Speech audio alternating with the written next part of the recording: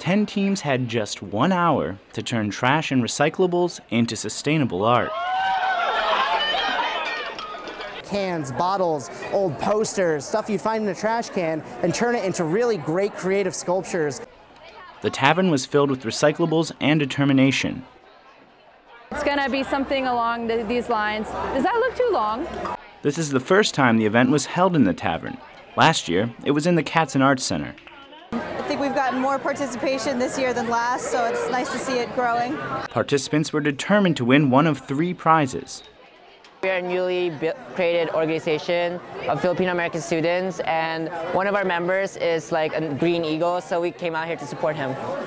The first place winner of this year's Junk to Funk contest was Amber Rising. They won a $50 gift card to Open City, and their statue will be on display in the Cats and Arts Center for a month.